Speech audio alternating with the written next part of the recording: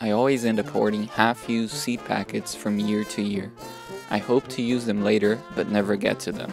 This year, I decided to do something about that.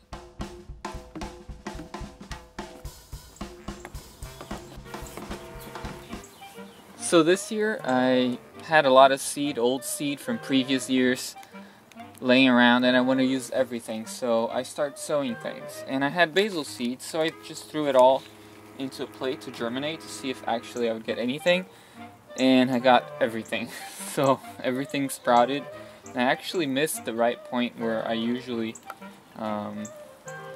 transplant them into the cups. So they're a little bit too big. What I'm gonna do is I'm gonna cram them in and see what happens. I'm using my tried and true plastic cup setup to grow these. While I want to eliminate my plastic consumption as much as possible, I've been reusing these cups for several years now and have not bought new ones since. This cup size works well as it allows enough space for the roots of the young seedlings to develop and provide sustenance to the plant. I hope to find new ways of growing without using plastic that happens to work just as well. I used a good organic potting mix to fill the cups and spread little clumps of sprouted basil seeds, covering them with soil. I had sown these thickly because, frankly, I thought that the seed was old and would mostly just rot. Since almost all of the seedlings germinated successfully, I ended up having a tangle of seeds that is not conducive to this method of propagation. While you can say that sowing directly in soil is the best way of starting seeds, I would say it is the least complicated, but maybe not the best in all situations. In this case, I wasn't sure of the viability of the seed, so knowing that they sprouted before devoting potting soil and tray space to them was a good idea. The plate germination method is great for beginners because it allows the person to be more in control of the process and see things happening faster. The constant moist and warm environment in the plate hastens germination. And while you may think I just like to complicate things unnecessarily, take this into account. Several large-scale seedling raising operations use pre-sprouting under controlled environment to save seed and ensure faster and more reliable germination. Of course, they also use mechanization, which makes this viable in larger scales. But the point remains, pre-sprouting can be very useful. However, you must be super gentle with the emerging roots. That is why here I cut a few clumps of seeds with the paper instead of picking one by one. I also had too many seeds growing, so I was not worried about losing some. Basil, being a warmth-loving plant, benefits from being started indoors for an earlier harvest. And that's it. Now they're ready to grow. I just have to wait for them to grow. I'll put them under fluorescent lights inside and wait for summer harvest. I'll have to send them. I don't like that part. Thinning will be inevitable in this case, but sometimes you just have to do it. Coming up in the next block, I will show you what I did with all the remaining seed I had pre-sprouted. Would my experiment with controlling its environment work? You are about to find out right after this commercial. Suburban Homestead is brought to you by viewers like you. Thank you. I would like to especially thank those who have been watching the advertisements during these videos. If you would like to support more quality content in the channel, you can choose to become a patron through the channel's Patreon or buy art from my Etsy shop.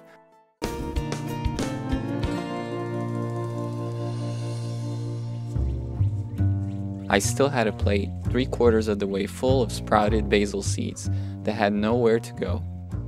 It was still too cold to plant them outside directly, so I started to have ideas.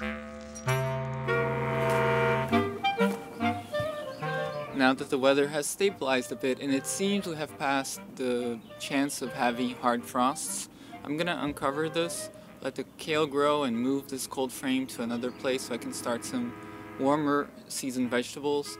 Like actually I'm gonna try out basil and see what happens. Seeing that I had the extra pre-sprouted seeds that would go to waste, I decided to experiment using one of my cold frames to direct seed outside under the protection of glass. I was not sure if this would work at all. The sprouted seedlings would be very susceptible to shock at such a tender age. Basil loves warmer temperatures, stunting its growth even around 50 degrees Fahrenheit. But I had to try. Maybe this would jumpstart the season by a few weeks. I had a tray full of basil starts growing indoors as insurance, so I was bound to at least get some basil established, even if I lost all the basil from this cold frame experiment. The kale and arugula I had planted in the cold frame clearly wanted more space to expand, so removing the cold frame was the right decision. Since these crops were cold tolerant, an eventual light frost would not damage them. They had gotten accustomed to the balmy interior climate under glass, and I was reticent they would show stress, yet nonetheless I continued. I cleared the spot where I intended to lay the cold frame, removing all the extra insulating decaying plant matter used as mulch through the winter. I have been practicing in recent years chop and drop to contain the fertility of the soil in the same spot. This can be described as on-the-spot composting.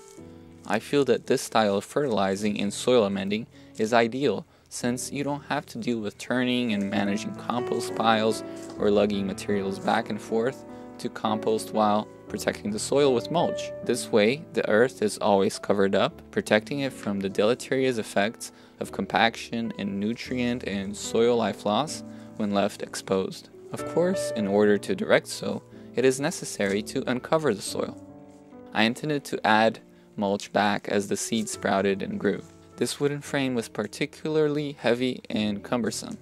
Because of its hefty construction, it was able to keep my kale and arugula seeds growing throughout winter, protecting them from heavy frosts and in winter with unusual bouts of cold weather. I scratched the surface of the soil using a tool and made a shallow trench to drop in the sprouted basil seeds. I then carefully picked up the seeds, spacing them throughout the shallow trench, trying to be careful not to damage the roots too much. On her hands, she holds the seed to cast it over barren ground. She waits for rain, a storm will come to wash away her grief and pain. Spring arrives without fanfare, summer sneaks a passing glare, autumn leaves without a trade, winter holds its long embrace. By planting densely, I was hoping to have at least some seed survive